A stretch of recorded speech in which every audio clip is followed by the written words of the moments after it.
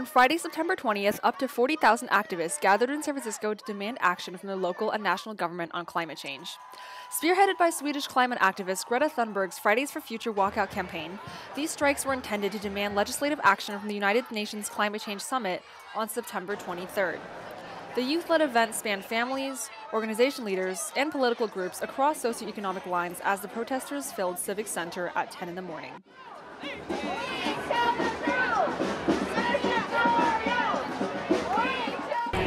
My wife and I are specifically out here today, besides supporting the youth, to support our local biodiversity. And our backyard has endangered species close to extinction that we're not even protecting. Can you tell me about the movement that you're part of? It is called 1,000 Grandmas for a Future Generation. You do not have to be a grandmother. It's just people concerned about the future for their grandchildren, for young people, for our planet, and trying to be involved. Keep it in the ground. Listen to your grandma. Keep it in the ground.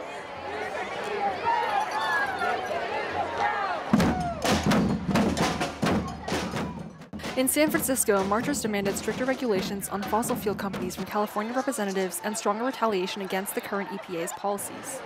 Under the Trump administration, the EPA has announced plans to oppose California's tailpipe measures, which impose restrictions on cars that reduce carbon emissions. Among the crowd were representatives from biodiversity centers, doctors, elder organizations, and a slew of youth holding colorful signs reading "Act like your house is on fire, because it is," or "Respect your mother" with an image of the earth. We're a national environmental organization. We focus on protecting people and wildlife all over the country.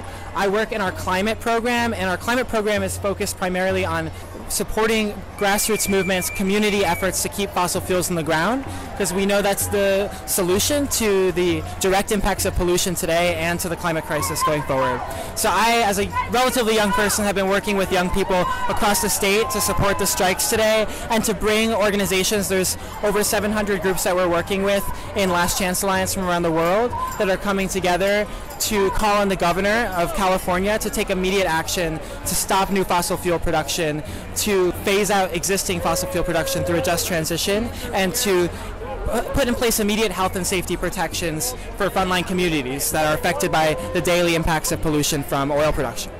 I wanted to support all the youth organizers around the world because it is a crisis right now. I'm really happy to be here and support all the leadership happening. And as you see behind you, our planet is on fire.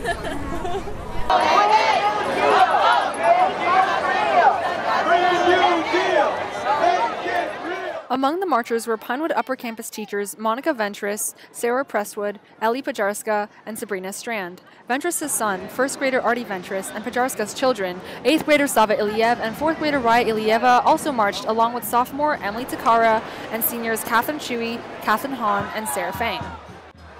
I think that there's not really anything more important in the world right now than tackling climate change. I'm really concerned that the government is not taking it seriously and in fact is rolling back on a lot of the progress that we've made.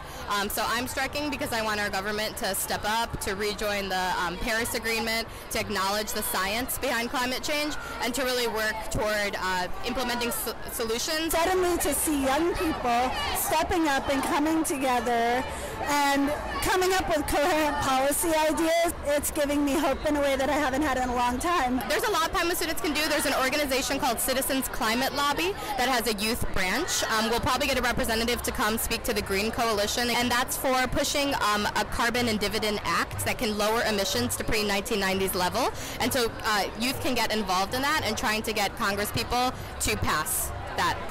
Being explicit and honest about this with our students and saying it transcends politics, it transcends philosophy or whatever, it just is. So it makes sense to be all talking about it. Unfortunately, climate change has become political, so maybe get political.